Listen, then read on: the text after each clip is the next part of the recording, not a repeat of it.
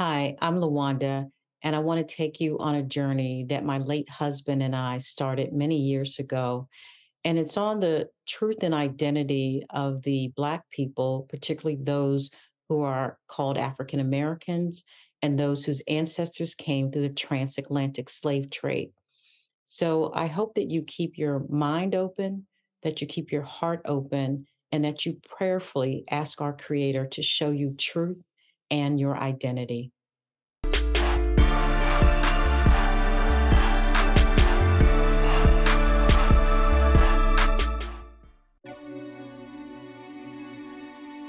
Don't you see what's happened to me? I don't know my identity. I don't know my identity. Don't you see what's happened to me? I don't know my identity. We pray, but do we need to look deeper and see what the scriptures say? Was it stolen? Is it hidden? Can I find some place where it is written? Can the people come together that's so far apart without knowing where to start? We are confused, used, and abused. We hear many things, but it doesn't bring a solution or conclusion or anything. When we look around, where's the truth to be found? And why is it okay that we should be treated this way? We've had many names with no consensus of which one to claim. What a shame! Don't you see what's happened to me? I don't know my identity. Everyone else knows the land of their father, but they tell us we don't need to bother. I'm not out for fame or notoriety. I only want to know so I can be me. How long has this secret been going on? How long do you think we can hold on? Tell me the plan so we can stand in your favor again. Do we need to confess some of the mess in our lives so we can do more than barely survive? You knew from long ago how all this would go. At this very hour, I need your power so I can be free to be me. But I can't, because don't you see what's happened to me? I don't know my identity. Why is the identity of the African American people and all those whose ancestors that are part of the African diaspora or the transatlantic slave trade such a mystery? Why were we dispersed throughout the nations, scattered throughout the four corners of the earth, in the Americas, the Caribbean, Europe, such countries as the United States, Brazil, Haiti, Jamaica, Colombia, Cuba, Dominican Republic, the United Kingdom, and many other countries? Is identity even important? There's never been a slavery in the history of the world quite like this slavery. We can talk about the physical brutality, but the worst thing about this slavery had to do with taking the identity. First, they took your name. Then they took your language. Then they took your religion. Then they took your family. Then they took your history. Nothing is more powerful than taking your identity, because when your identity gets messed up, it's passed on to the next generation and the next generation and the next generation. So, what is the real story behind the transatlantic slave trade? Can this story or prophecy be found in the scriptures? And if so, who do we allow to interpret those scriptures?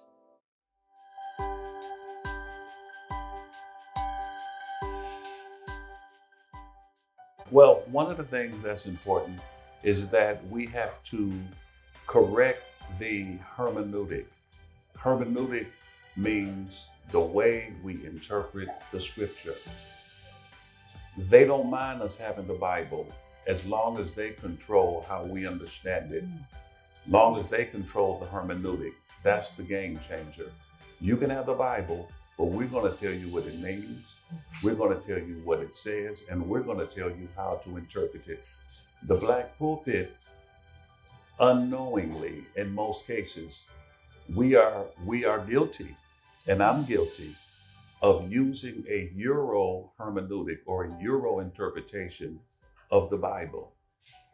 Every pastor I know has a copy of William Barclay commentary, Matthew Henry commentary, Interpreter's Bible commentary, and every other commentary that's been written by Euro men.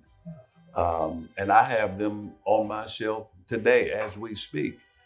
And they have told us what salvation is. They have told us what the gospel means. They have told us what the term brother means.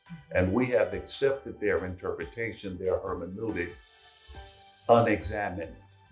And so when we go to the scripture text and start studying to put together our sermons and our Bible studies, we use these commentaries that are inaccurate interpretations of the biblical text. And so one of the things that we have to get back to is reinterpreting the biblical text according to the way in which it was intended to be interpreted.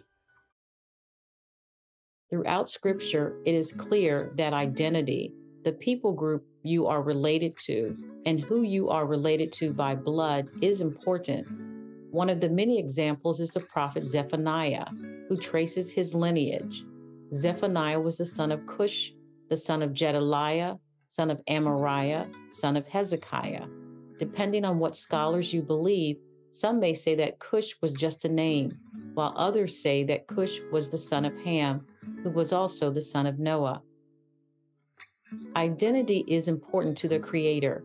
He lists out lineage throughout Scripture, starting in Genesis with Adam, and after the flood, he tells us about Noah's sons, Ham, Shem, and Japheth, and where they settled.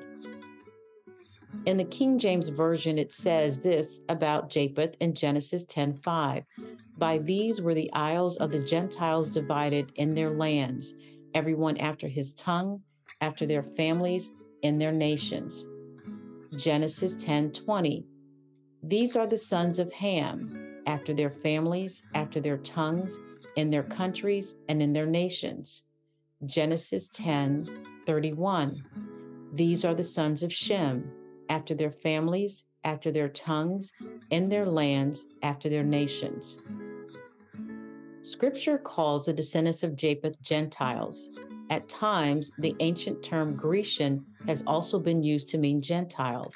We see this term used a few times in the Old Testament and a number of times in the New Testament when the Shemites explained the gospel to the Gentile nations. What's also interesting in Genesis 10, verse 3, is that God makes it clear that the Ashkenaz are descendants of Japheth. Like many other people who converted to Judaism, the Ashkenaz live in their European ancestral lands, as well as Israel, the United States, and throughout the world. The descendants of Ham knew about the God of the Israelites, and as we know, they lived amongst one another, intermarried, blended in with one another, and they also fought against one another. The oldest painting of Jesus and the Israelites is said to have been from Rome, AD 320. However, during the Renaissance period from 14th to 17th century, the Europeans started to paint pictures of Jesus and the Hebrews in their image. It is common that history is altered and the truth lost, but there are times when the truth is exposed, although it can be a slow process and even a harder process to accept truth. Jesus says in Matthew 13:52, then he added, every teacher of religious law who becomes a disciple in the kingdom of heaven is like a homeowner who brings from his storeroom new gems of truth as well as old. And what are our new gems of truth? One is the Hebrew name of God, our Creator, and his Son, Jesus, who died and rose again. This is certainly a new gem of truth for many of us, but not so for others. Where did the name God, Lord, and Jesus come from? The ancient Israelites, the descendants of Shem, would have no idea who we were talking about if we said God or Jesus. The word Jesus came from a Greek word, Jesus. And the Greek word Jesus was a Greek deity. And the word, as a matter of fact, the letter J was never in the original Hebrew language, nor the Greek language. J was never there.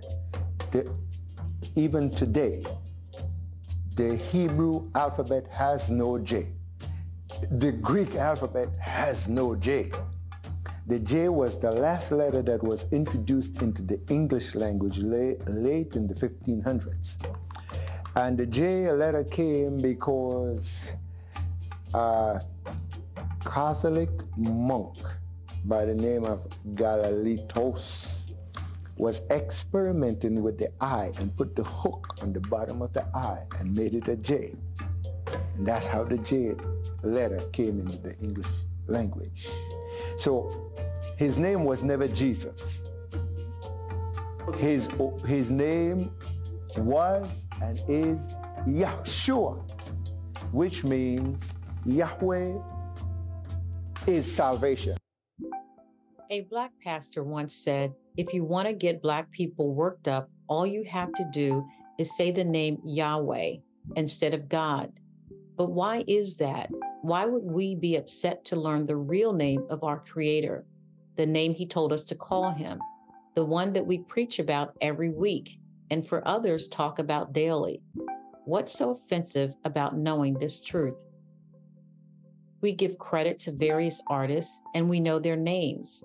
The Creator of all things is the ultimate artist whose name should be known and used. He created the heavens and the earth, beautiful flowers, waters, plants, animals, and the miracle of a newborn child. Who would not want us to know the real name of our Creator and what His many names mean? Who would benefit from changing our Creator's name and disrespecting Him? And who would suffer from not knowing? We really don't know the actual name of our Creator or how to pronounce it.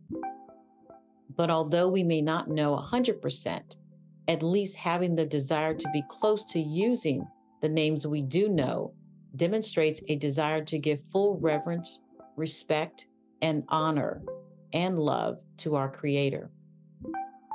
Jeremiah 23:27. God says, Yahweh, which think to cause my people to forget my name by their dreams, which they tell every man to his neighbor, as their fathers have forgotten my name for Baal. Yahweh's people were using the name of a pagan god.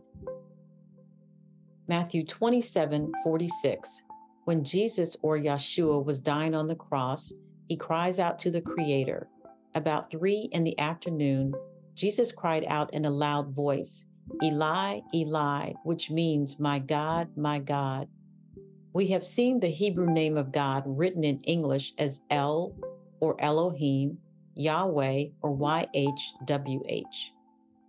In Exodus 23:13, Yahweh says, pay close attention to all my instructions. You must not call on the name of any other gods, Elohims. Do not even speak their name. One could argue that the term God and Lord has a pagan origin. It's sad that people were used by evil forces to remove the name of the Creator and decide for themselves what was appropriate, rather than listening to the word of the Creator Himself, who wanted us to know Him intimately and His name. When Yahweh took up our forefathers out of the land and scattered us all over the world, that land was rich and fertile. Everything remained there intact. The Hebrew scriptures, the scrolls, the sacred scrolls, and everything was there intact. At the time, it was not the United Nations, it was the League of Nations. They gathered up people from all over Germany, Russia, Europe, and brought them into the land. And they settled in the land, rich and fertile.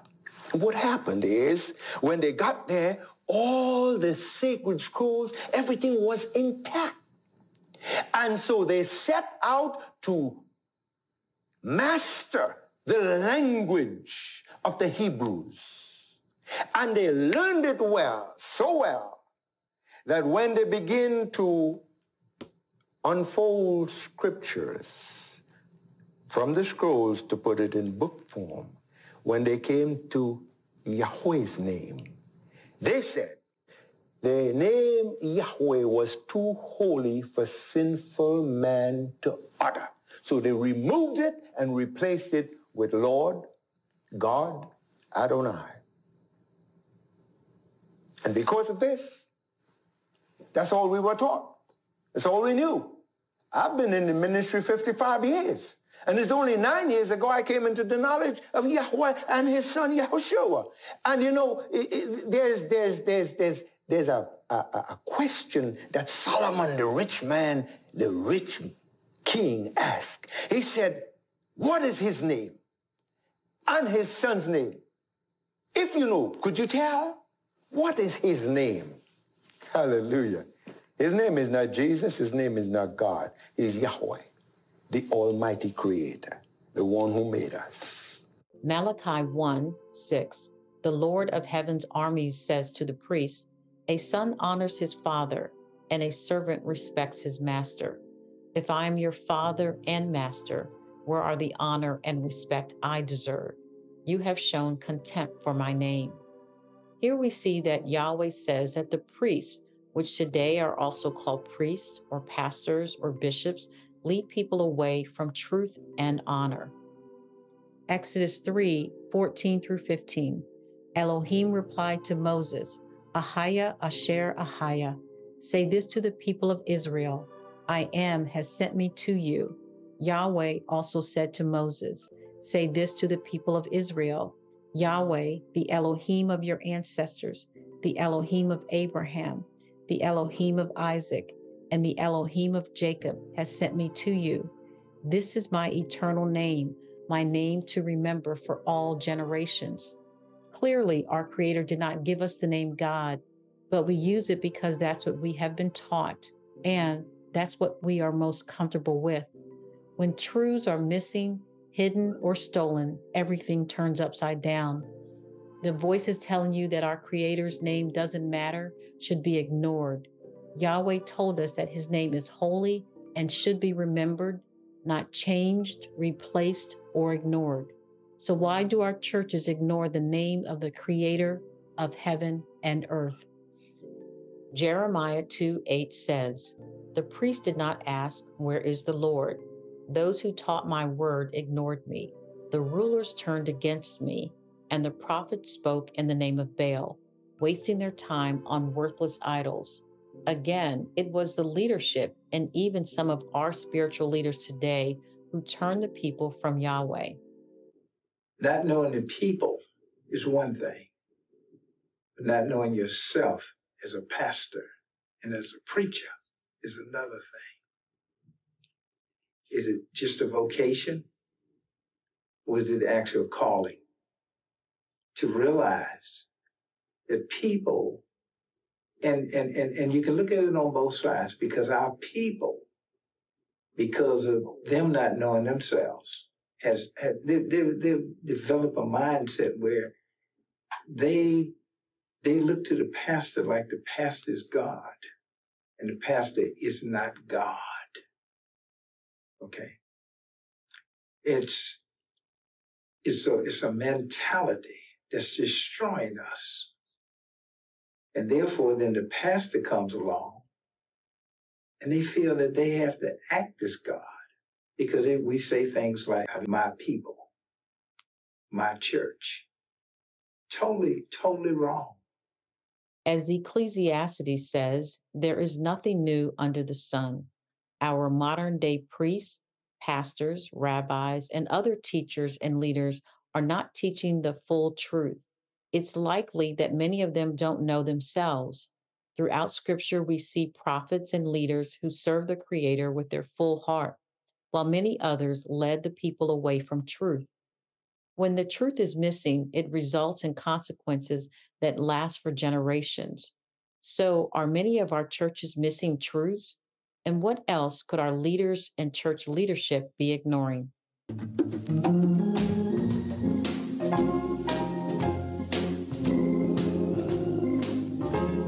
There are over 85,000 predominantly black churches in the United States, an astronomically high number for a people that represent roughly 12% of the population.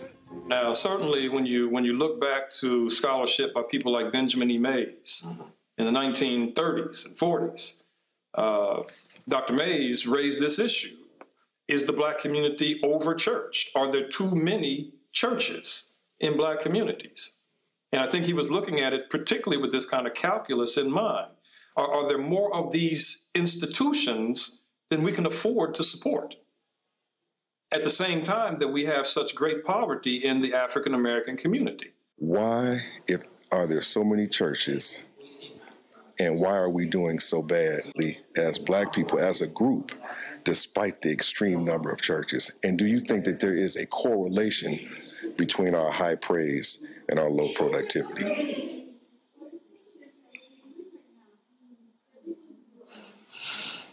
Now let me see. This is a very challenging question. The church has been described as a hospital for sick people. So what then does an abundance of churches actually indicate? Are there so many churches in black neighborhoods because the people are sick, or are the people sick because there are so many churches? Black people, while we have had a lot of suffering and had a lot of heartache and trial, we've had two institutions that have really sustained us. And of course, being the church and the institution, the college.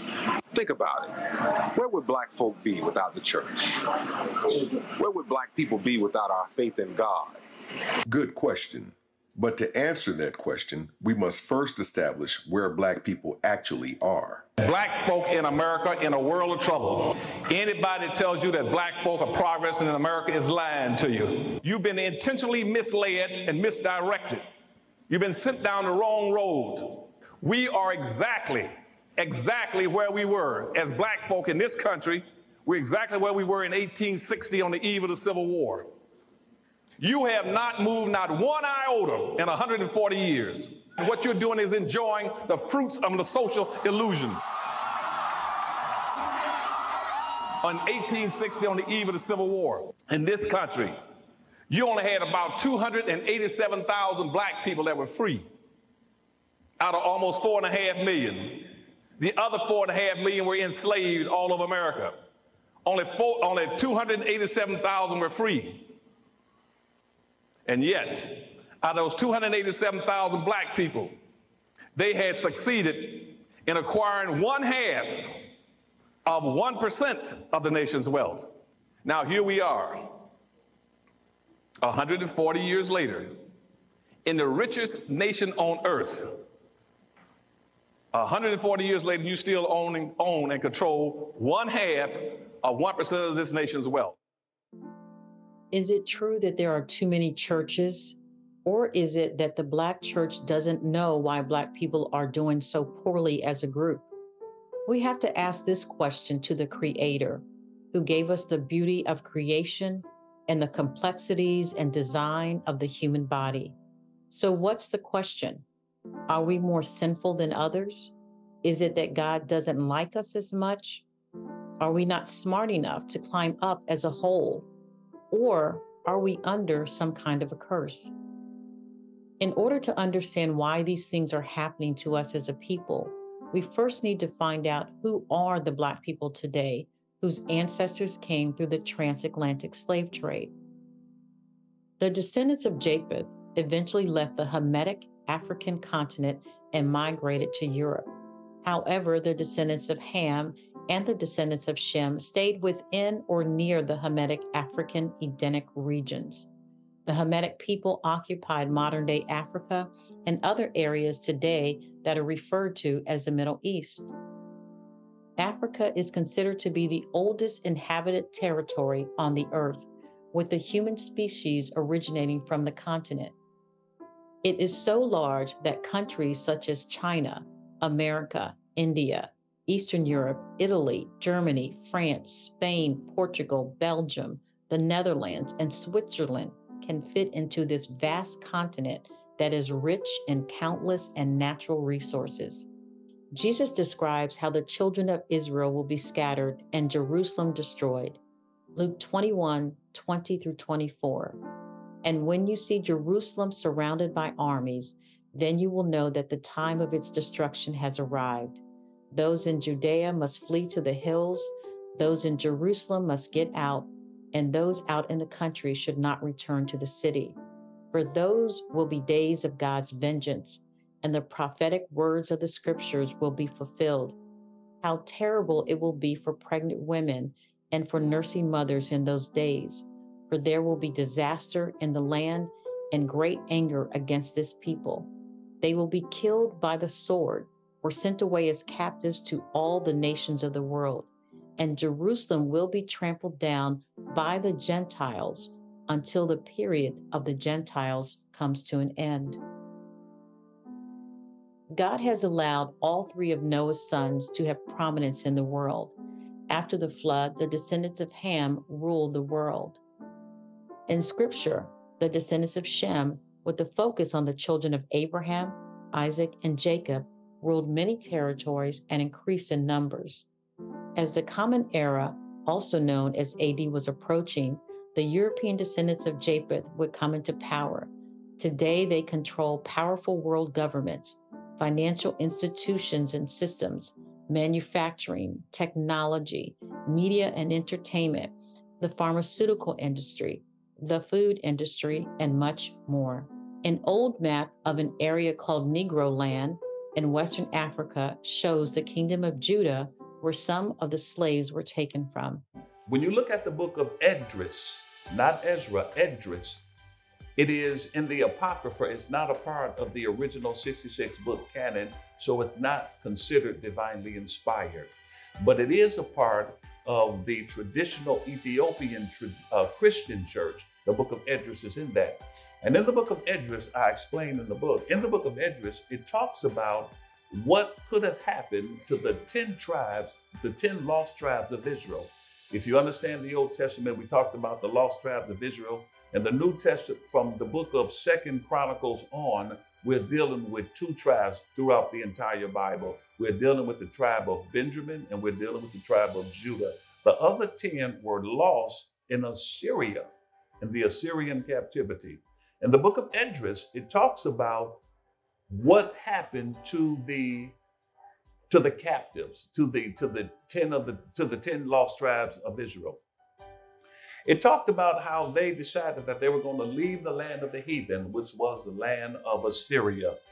And you see Syria up there. That's the land of Assyria. You see Iraq. All of that was Assyria in the Bible day.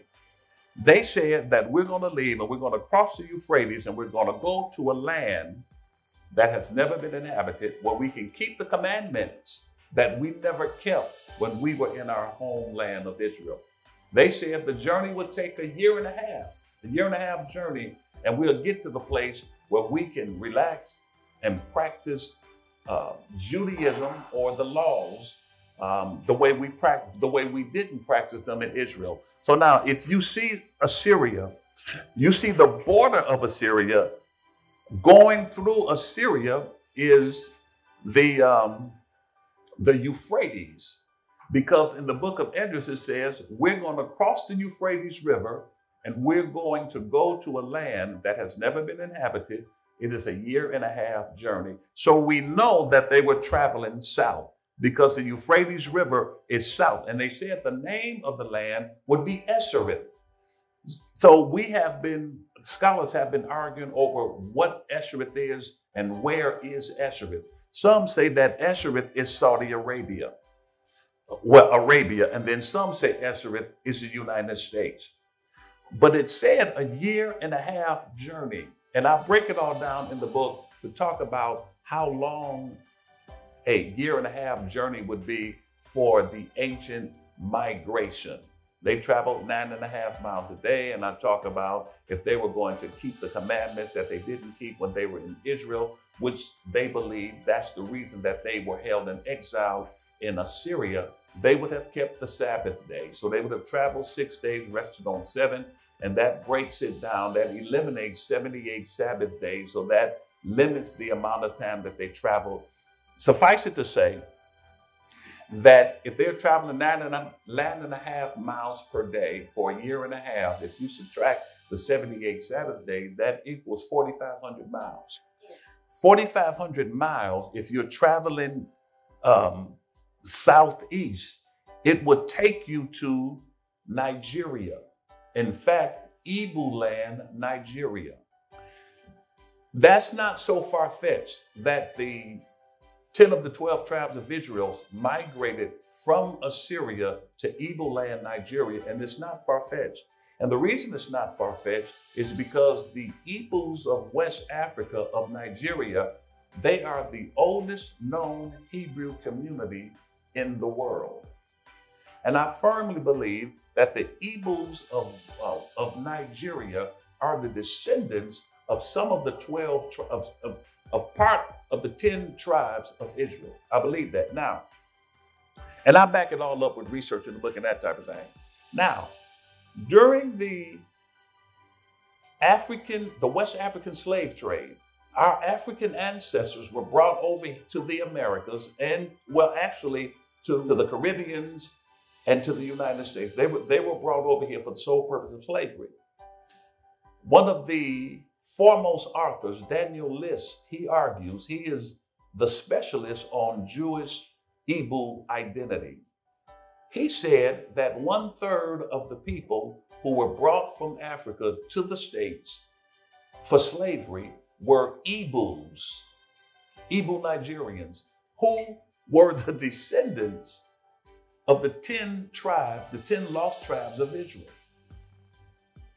They landed here in the United States in slavery, and many of us are the descendants of the Igbo Nigerians,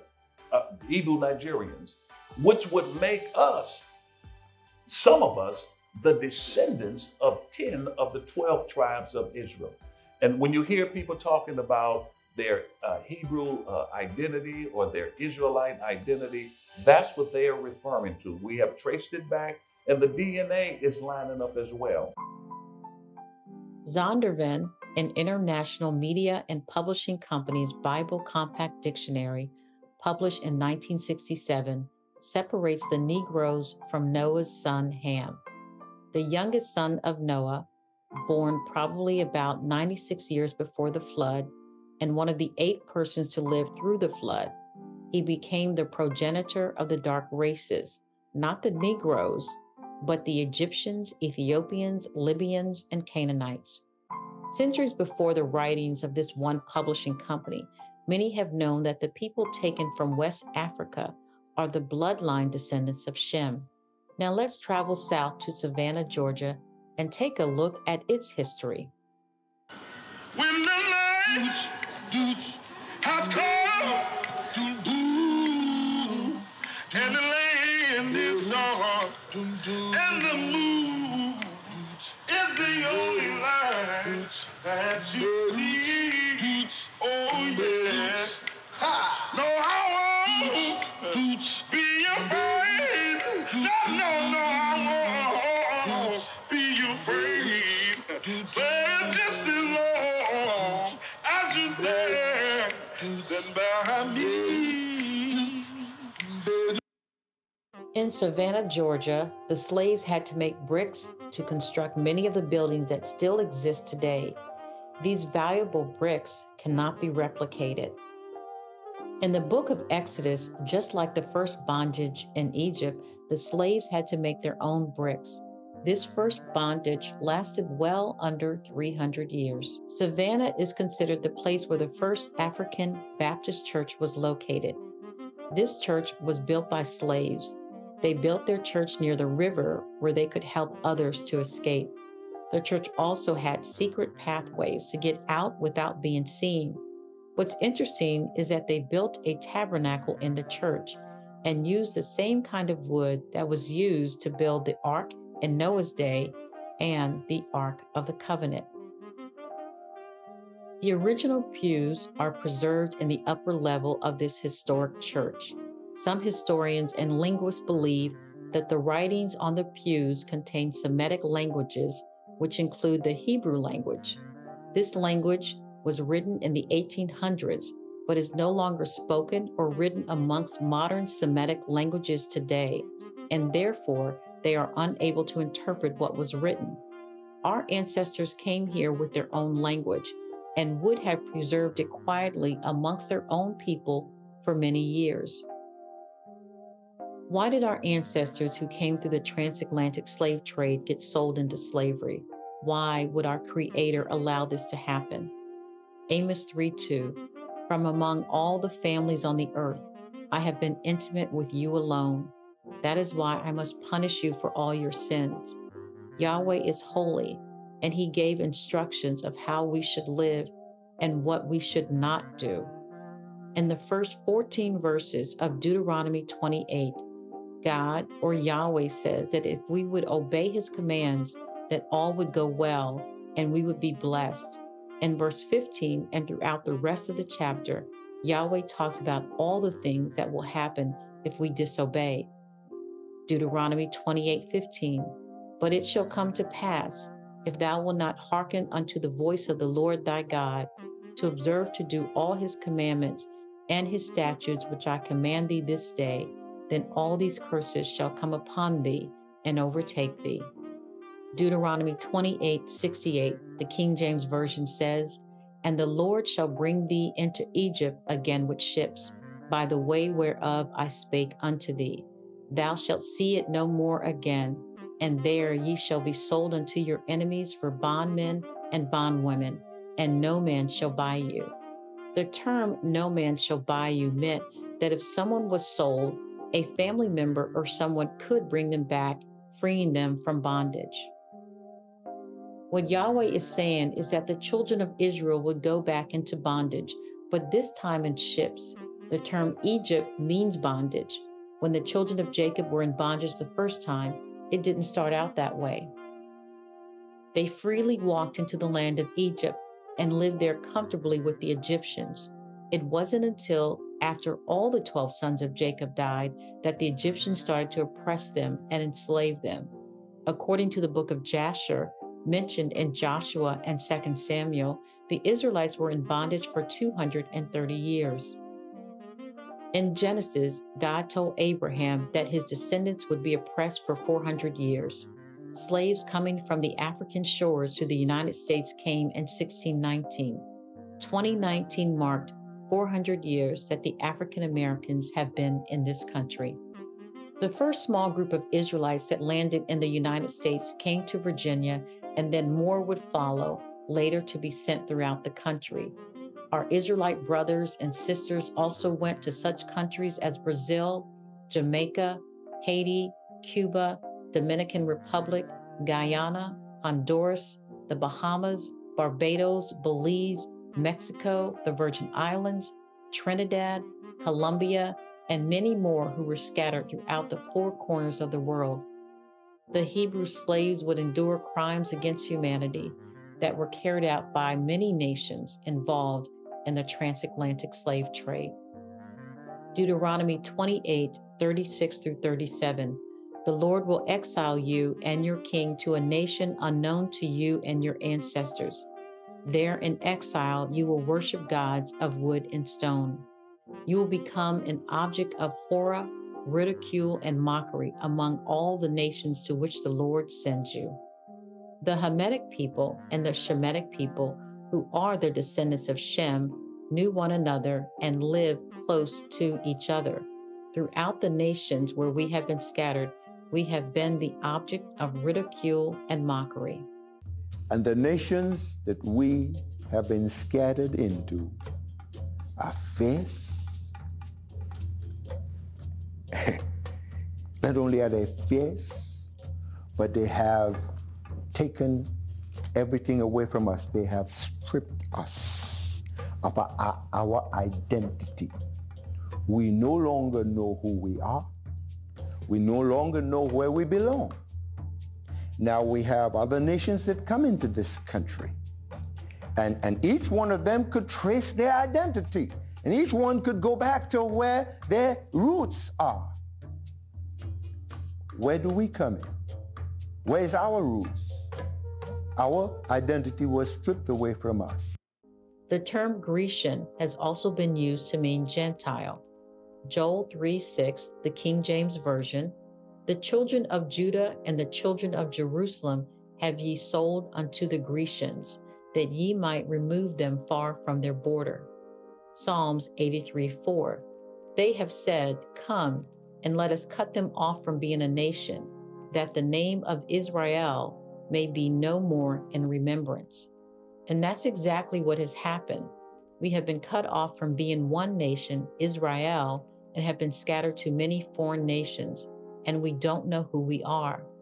Deuteronomy 32:26, "I said, I would scatter them into the corners. I would make the remembrance of them to cease from among men." Deuteronomy 28:43 through 44, "The stranger that is within thee shall get above thee very high, and thou shalt come down very low. He shall lend to thee, and thou shalt not lend to him. He shall be the head, and thou shalt be the tail." Pretty much a permanent underclass in America by the year 2015. Why the year 2015? 2015 because what I've concluded from analysis is that there are going to be a converging of social factors nationally and internationally that's going to place blacks in a permanent status of underclassship. And one, we anticipate by that point in time, based on all the research that's coming to us, that the next generation of whites is going to be more anti-black than they've been since the Civil Rights Movement. Two, we anticipate by the same token about 86 million Hispanics coming into the United States and about 41 million Asians by that point in time, which is going to kick black folk out of being the minority in the society down to a minority. We've been number 2 in the society for 400 years as a group. We're going to become number 4. And if we have not gotten anything after being number 2 for 400 years, you guess what's going to happen when we become number 4. Because at that point in time, all the new groups coming into America, they're coming in higher than we are because this country operates off of a preferential acceptance program, which means that groups are coming in based on skin color. They're going from the lightest down to the darkest. Light, yellow, brown, black. And that's what our immigration laws are based on. And black folk will not be able to penetrate through those groups to get to the white society when that happens because those groups owe us nothing. They don't understand our problems and they are competitive with us and we don't begin to be a little more aggressive about being in a competitive posture. They're going to eat our lunches. Black people have been consigned to the lowest level of America's ranking order of social and economic acceptability. 99.5% of everything of value in the country was maldistributed into everybody's hand except black folk. Black folk have been locked into only 1/2 or 1% of anything of value of this country now for over 460 years. It is impossible, Rock, in comparative and theoretical terms for blacks to be a competitive people. Can't be done. You can't make it off of 1/2 1% in a nation that is a competitive society where people are competing. They can't compete. What are they going to compete with? Deuteronomy 28:48, "You will serve your enemies whom the Lord will send against you. You will be left hungry, thirsty, naked, and lacking in everything. The Lord will put an iron yoke on your neck, oppressing you harshly until he has destroyed you." In the King James Version of Deuteronomy 28:49, it says, "The Lord shall bring a nation against thee from far, from the end of the earth, as swift as the eagle flieth, a nation whose tongue thou shalt not understand." A fierce and heartless nation that shows no respect for the old and no pity for the young. A Washington Post article about Isaac Franklin and John Armfield is titled, "They were once America's cruelest, richest slave traders. Why does no one know their names?" It is said that Franklin and Armfield, who headquartered their slave trading business in a townhouse that still stands in Alexandria, Virginia today, sold more enslaved people, separated more families, and made more money from the trade than almost anyone else in America. According to the Smithsonian Magazine, between the 1820s and the 1830s, the two men reigned as the undisputed tycoons of the domestic slave trade. Deuteronomy 28:59 through 61. "Then the Lord will overwhelm you and your children with indescribable plagues. These plagues will be intense and without relief, making you miserable and unbearably sick. He will afflict you with all the diseases of Egypt that you feared so much. You will have no relief. The Lord will afflict you with every sickness and plague there is, even those not mentioned in this book of instruction, until you are destroyed. There are many diseases today that Black people suffer and die from at a much higher rate than other groups. Food crops can be engineered right now based on existing technology to cause infertility in Black people alone. That technology is a reality. It's widely covered out there in the mainstream media, in the science media. RNA interference technology is widely covered. And they openly talk about how it can be used to target specific physiological processes of certain insect species. They can interfere with DNA repair or protein synthesis in insects. They can interfere with fertility or reproduction. They can interfere with mobility, a nervous system interaction with the musculoskeletal system, or depending on what animal we're talking about, other systems, endoskeleton systems. I ask you, does that technology exist? The answer is yes. It absolutely exists right now. Are they using that technology? I ask you, do a little bit of research, look at the plummeting sperm production in Black men. Sperm production is plummeting in Black men. Sperm production is precisely the kind of physiological process that can be targeted by RNA interference technology. Now, is that proof that the food crops are being engineered to cause sperm production to plummet in Black men? No, it's not proof. But when you connect the dots of all the other things that are being done covertly, this becomes something very likely in the realm of possibility. It would take a lot of advanced testing to find this out. And guess who controls the funding? Guess who controls nearly all the science funding in America today? The federal government. The same government that allows the CDC to cover up the truth about vaccines and Black children. The same government that funds Planned Parenthood abortions of Black babies. The same government that covers up the EPA-induced contamination of waterways affecting Native Americans and other populations, including the Flint, Michigan, predominantly Black population. This government, same government that runs the FBI, that wanted Martin Luther King Jr. to commit suicide. It's the same government. The government is at war with you. If you're Black and you're watching this, the government is at war with you, and they want you exterminated, and they control the science funding, which means there will never be money for any genetic science of the food supply to uncover this truth. If it were there, it would be covered up like everything else has been covered up this entire time. Just like the Tuskegee experiments covered things up in the 1930s. Nothing has changed, except the technology is more advanced. The covert technology is more covert. The number of vectors through which they can kill you and cause you to have no children, cause you to have spontaneous abortions, the number of vectors is increasing. You are being targeted. Deuteronomy 28:64-66. For the Lord will scatter you among all the nations from one end of the earth to the other. There you will worship foreign gods that neither you nor your ancestors have known, gods made of wood and stone. There among those nations you will find no peace or place to rest, and the Lord will cause your heart to tremble and your eyesight to fail and your soul to despair.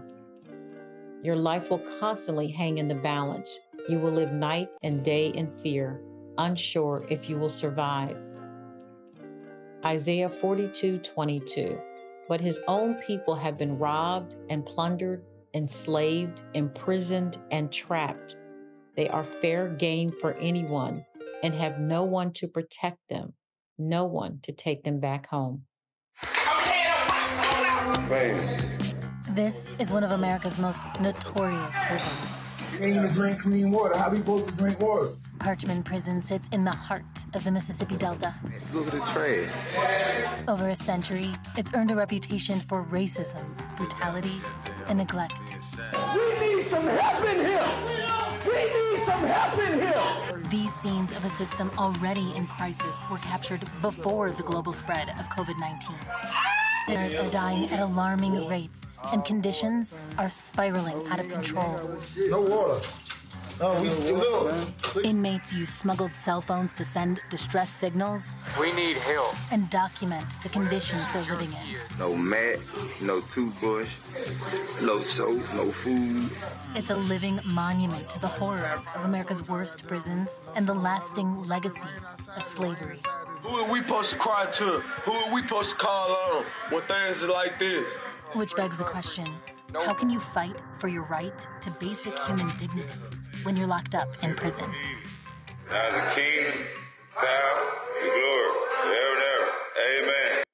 In terms of what struck me when I walked into the federal prison for women in Danbury, Connecticut as an incarcerated woman was to see a sea of predominantly Black and brown women who were being warehoused in a prison. Deuteronomy 28:68, then the Lord will send you back to Egypt in ships, to a destination I promised you would never see again. What other nation of people have been taken away in ships and dispersed throughout the nations to be sold into slavery, trapped in enemy territory with no homeland, in prison, lost their heritage and identity? No other group has this been done to but the Hebrews, hidden oceans away by the Transatlantic Slave Trade. Identity is important because God, Yahweh, made it important when he listed numerous times in Scripture people's lineage, especially the bloodline descendants of Jacob. Yes, our identity as believers in Christ is important, and yet our Creator wants us to know who we are as the children of Jacob. He wants us restored to him and not follow the sinful and pagan practices of the nations around us. No longer should we allow others to control the narrative, to control our story. Our identity has always been based on what someone told us who we were, and we subscribe to it. And when you tell somebody who you are from a perspective that it benefits the person who's telling you, and it's the narrative is consistently bombarded on you, then that becomes your truth. And so trying to get somebody to see a different perspective, which is the real truth, now you have to start doing something very specific. You have to start recognizing that you were not discerning. You didn't pay attention to what somebody was trying to tell you or saw the agenda that was happening. You were asleep. And when you wake up, you have to admit, oh my God, I let these people do this to me. Or I let this ideology infiltrate my mind, and now I'm not a free thinker. So with this new understanding of who we really are, it causes you to be a free thinker, independent of what society has said was who we are. And so, man, when you have to be responsible for your own thinking process and become a critical thinker, nobody wants to do that because many people aren't on the same boat and you don't want to be ostracized. So it's safer to stay where you used to be, even though it's wrong. It's like a bad relationship. You're like, he treat me bad, but, I know what he's capable of. I don't know what's out there. So we stay in these not so empowering experiences because it's comfortable. It doesn't require any work. It doesn't require any self-exploration. It doesn't require any analytical thinking. We want to just kind of just be. People around the world know their lineage and are proud of where they come from. Former President Barack Obama can stand firm on his identity. Is there hope? Yes. Yahweh tells us in 2 Chronicles 7:14 that then if my people who are called by my name will humble themselves and pray and seek my face and turn from their wicked ways, I will hear from heaven and will forgive their sins and restore their land. Yahweh says that his people are called by his name.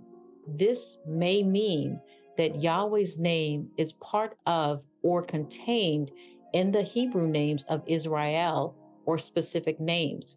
For example, Judah in Hebrew is Yehuda.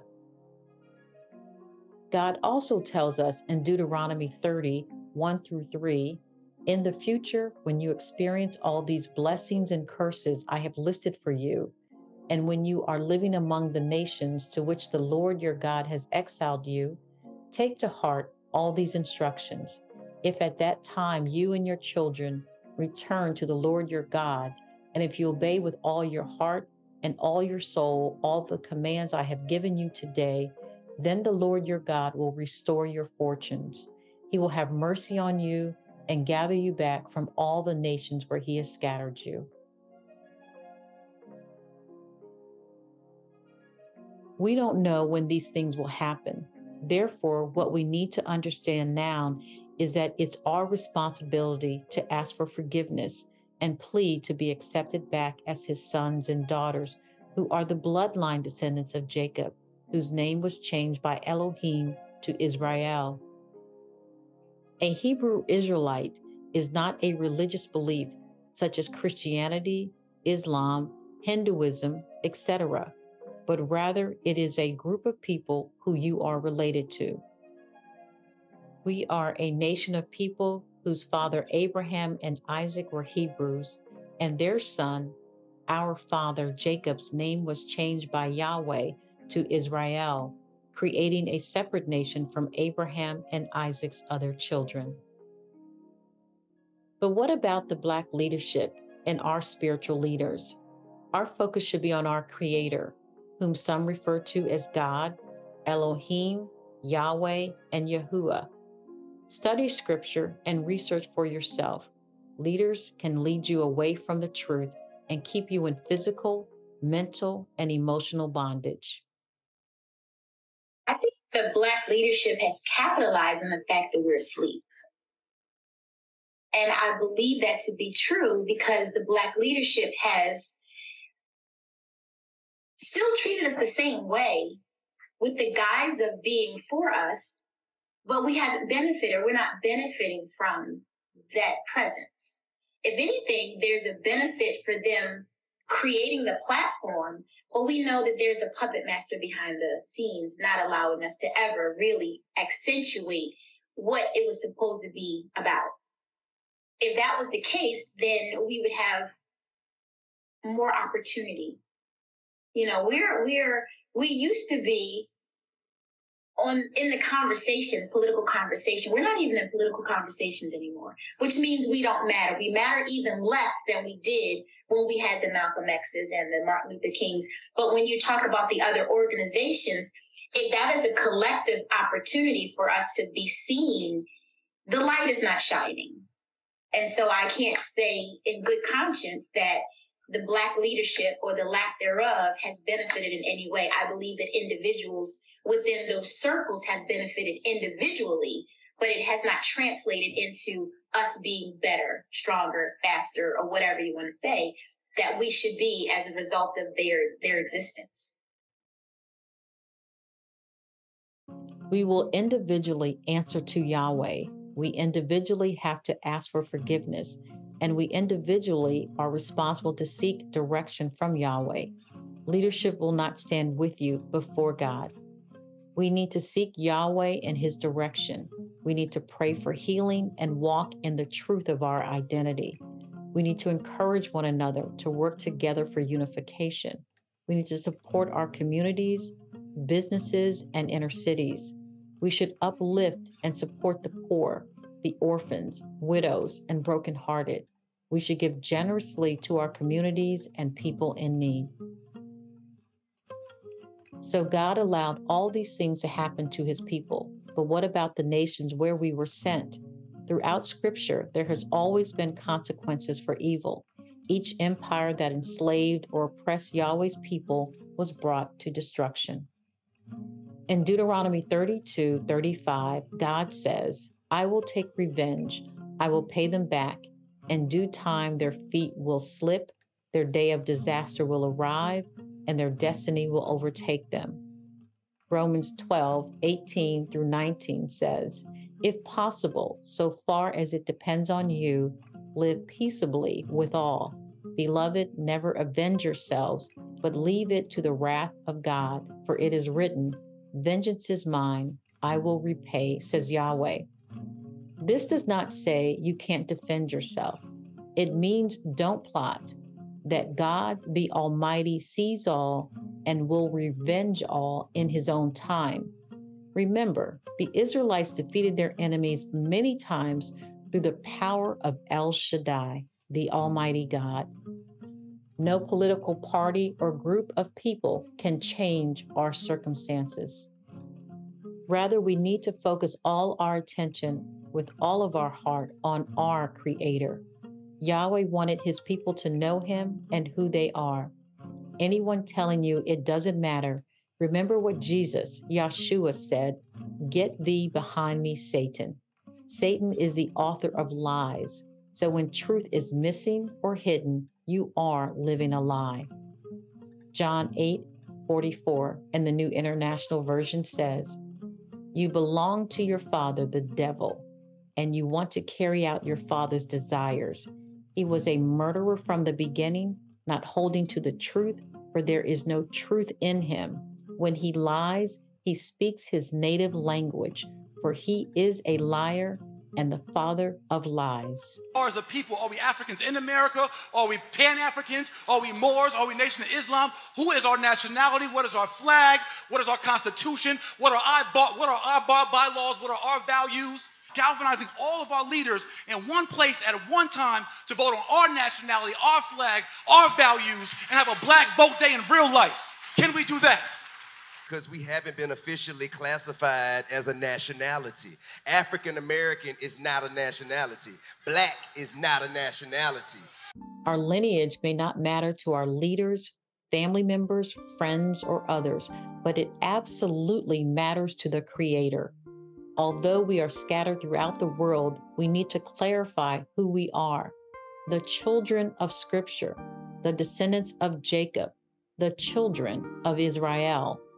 We need to stand together as one nation of people who uplifts, supports, and encourages our Israelite communities around the world in the Americas, the Caribbean, Latin America, Europe, including all those still in some of the African countries and other parts of the world. Remember that it was our ancestors who had the responsibility of spreading the gospel to the nations. Let's continue to share the good news to all nations about the gospel message of Jesus the Messiah, or in Hebrew, his name is Yeshua HaMashiach. And truth is always important. And growing up, those of us who grew up in church, and we've watched all of the movies that depict Bible, the people of the Bible. We've seen the 10 Commandments. We've seen King of Kings. We've seen the Passion of the Christ. We've seen all of these movies. And then we've seen depictions in our Sunday school literature at our church, our VBS literatures in our churches. And then we walk into the supermarket and we see, especially during the holiday seasons, Christmas and Easter in particular, we see the glossy magazines with images of God, images of Christ, images of the people of the Bible, and all of them are white. And it sort of excludes us from the story. And that was done intentionally so that this is empowering because we see ourselves in the story. It doesn't change the Bible, but it changes how we understand it. And it is empowering when we come to the reality that our people are the authors and the characters of the Bible. So now when you read it with fresh eyes, you read it with a different hermeneutic and a different understanding, and we see ourselves as a part of the story. Acts 13:46-47. Then Paul and Barnabas answered them boldly, "We had to speak the word of God to you first. Since you reject it and do not consider yourselves worthy of eternal life, we now turn to the Gentiles. For the Lord gave us this command when he said, 'I have made you a light to the Gentiles to bring salvation to the farthest corners of the earth.' And so let us carry out his command to love Yahuwah Elohim and live in all his ways." We ask ask for forgiveness for the wrong that we have done. Please accept us back as your daughters and your sons. We surrender what we cannot please. Instead we come humbly on our knees, waiting for direction, trusting your protection. With borders no more, free to explore your love forevermore. Yah has made us a place where we can stand with them face to face. So pull us up, show the world what you're all about. You can stand in your way. Yeah, you control night and day, and we see pastures of green with flowing streams, enjoying the beauty of trees that filters the air that we breathe. And all creation belongs to you. Yeah, belongs no one else can do what you do. All the things you do. Not just a figment of mind. It was given before there was time by Yah the Almighty Divine. Yeah, by Yah the Almighty Divine.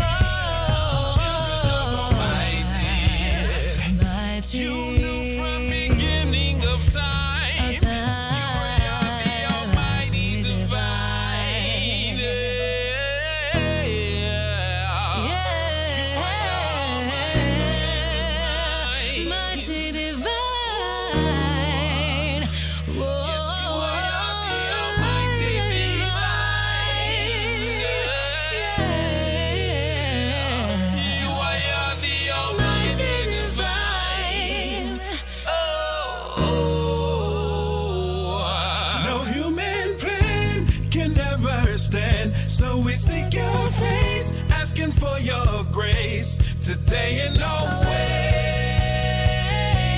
We give you the praise, That's our feet, hoping you will see that we're depending on your mercy, depending on your grace, God. Set us free,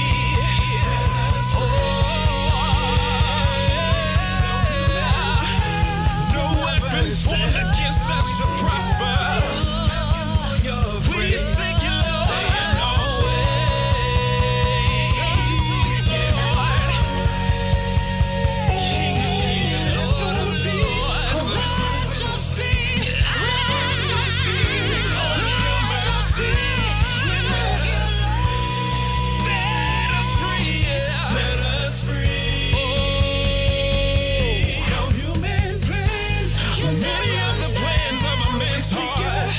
But it's the Lord that will prevail. We give you the praise. We give you the praise. Hoping you will see. Depending on your mercy. Oh, set us free. Set us free. Can never stand. So we seek your face, asking for your grace today and always, forevermore. Like the woman with the issue of blood, you will see that we're depending on your mercy. Set us free, set us free. Ask for forgiveness for all the wrong we have done. Please accept us back as your daughters and your sons.